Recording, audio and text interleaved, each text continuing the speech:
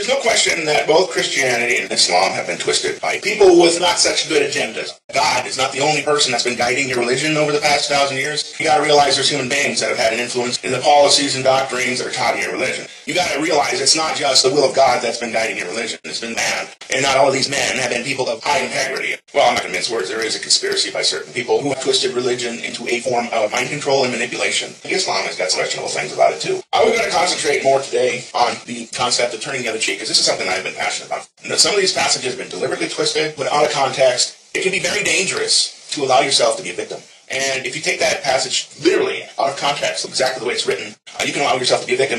You will know that Christ defended himself verbally, but usually, he didn't let himself get out of rage. Somebody victimizes you, and inevitably that's going to happen, even by your own family and loved ones, okay? When somebody victimizes you, intentionally or unintentionally, you don't want to respond with uncontrolled rage. Now, that is hard for some people to do, and it's very difficult dealing with people like that. Some people like that can't even live in society. They end up living in institutions, either mental institutions or in prison, because they can't deal with their fellow human beings. And some of these people, it's almost impossible. Now, some people have that condition to some degree, and it's difficult. No matter what is done to you, responding with uncontrolled rage is only going to make the situation worse.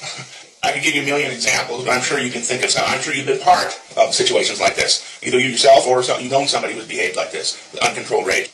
While you want to try to not allow your emotions, you want to use your brain to think about how to deal with the situation, not your emotions. But you do need to do something about it. You can't allow yourself to be a victim. The disciples in Jesus, they didn't allow them, they didn't just sit back and say, go ahead, victimize me, come on. I mean, like some kind of a masochist who likes pain. I mean, they didn't go out and deliberately try to be victims, okay? It happened. But that doesn't mean that you go out and invite people to victimize you for no reason. And you don't allow yourself to be victimized over and over. You can get into a bully-victim relationship. I mean, if you want to invite people to victimize you, there's 1,000,001 people out there that would be more than happy to do. The sadists and bullies are a dime a dozen in this world. They're everywhere. And you'll find them all over. There are many people who would be more than willing to physically, mentally, emotionally, psychologically, and sexually and financially abuse you up one side and down the other. And nobody gains by allowing yourself to be a victim, including the bully or psycho who's doing it to you. Because if you allow them to victimize you, you are teaching them that it's okay to victimize other people. And they're not just going to victimize you, they're going to victimize other people. So nobody gains from it. I made that mistake. I allowed myself to be a victim. And I allowed my ex-wife to victimize me. Normally, I just allowed myself to be a victim over and over again. You have to do something to defend yourself, and there's 1,000,001 ways you can. If a person really wants to continue to hurt you, whether it's physically, mentally, emotionally, whatever, the first step is to, without rage and anger, calmly tell the person, look, you can't talk to me like this. Of course, some people will fly into a rage if you do that to them, because they want to keep on hurting you and get to your problem. If there's no way you can verbally deal with the situation, then you have to take some other course. But, we need to do something to defend ourselves. To just sit here and allow ourselves to be victims is part of the problem.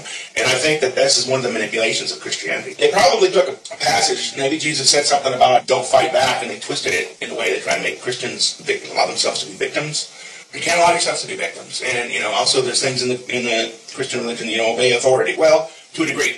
If authority is doing what it's supposed to, yes. But if authority is not doing what it's supposed to, if authority is victimizing people, stealing money, trying to destroy the whole world, then you shouldn't. You shouldn't pay taxes if they're using that tax money to drop white phosphorus on children in Iraq and Afghanistan and other places. But what you can do is try to live off the grid. I encourage people to do that. That's one way you can defend yourself. Of course, if everybody starts living off the grid, that's going to be a problem. They're going to come after you too. That I believe is the main reason they had the Charles Manson and the Tate murders. They orchestrated that because there's too many people in the counterculture, the hippie movement, were starting to live off the grid, and that was going to be a major concern. Because if you don't live off the grid, if we grow our own food, we trade amongst ourselves, they can't get any revenue out of that.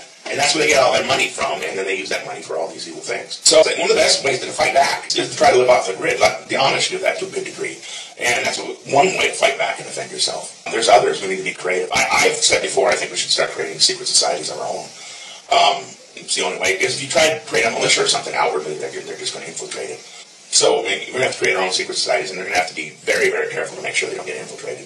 And probably multi-level, that way if the outer circle gets infiltrated, which it will probably, the inner circles will survive, and you can create multiple outer circles. That way when they get infiltrated, you can create new ones. That's what they do, and it works for them. I'm not going to go on all day long about this. This is just giving you some ideas what can be done. The self-defense is important. Okay, you can't just allow yourself to be a victim.